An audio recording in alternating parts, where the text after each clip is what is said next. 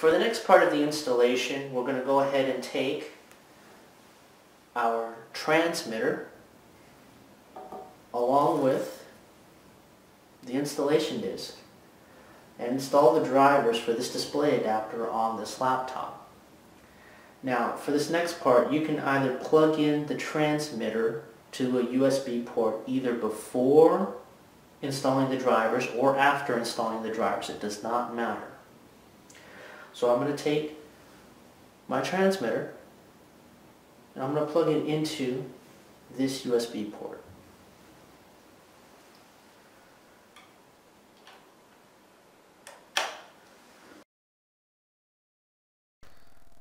At this point, you will have the installation disk inserted into your CD-ROM drive. For this installation, we are using a Windows 7 Professional 32-bit operating system.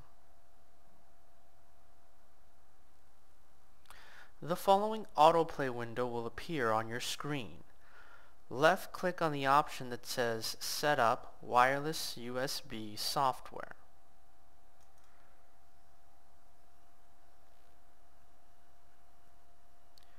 The VStream installation window will now appear. Left-click on the option that says Install Wireless USB Software to install the DisplayLink drivers, wireless USB software, and wireless USB drivers for our VStream display adapter. A progress bar will start to move across the VStream installation window, and pop-up windows will appear to install the necessary components from our disk to your system. First, the wireless USB drivers and software will be installed, which allows the transmitter and receiver to communicate with each other. Click on the Next button to continue with the installation.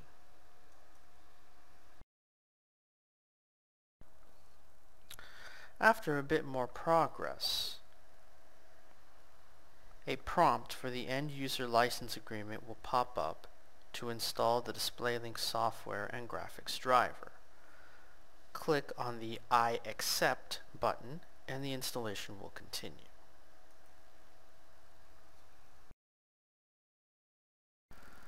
Once the installation is complete, a window will pop up that tells you to plug in the USB adapter to your system.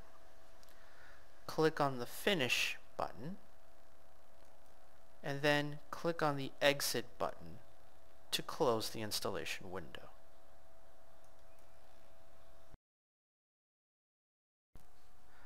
Notice that in your system tray, located in the lower right hand corner of your screen, new icons have appeared.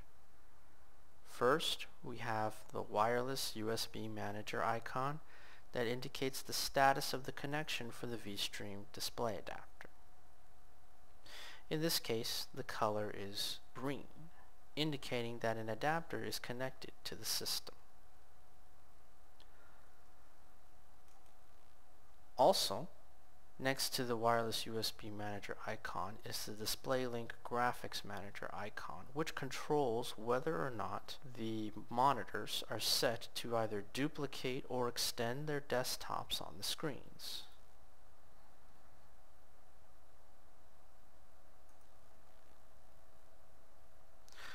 Once connected, your sound will output onto the TV instead of the speakers on your system. With this, the installation of the VStream display adapter is now complete. Once you've completed the setup of the VStream display adapter, this is what it should look like. Note on the left hand side we have the transmitter plugged into a laptop, and on the right hand side we have the receiver plugged into a base going through an HDMI cable to the TV. There are no objects blocking the line of sight between these two devices.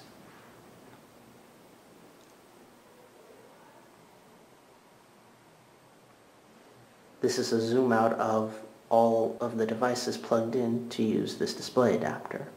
What I'm going to show you now is a high definition clip playing on the TV with video and audio coming from the laptop through our display adapter to the TV.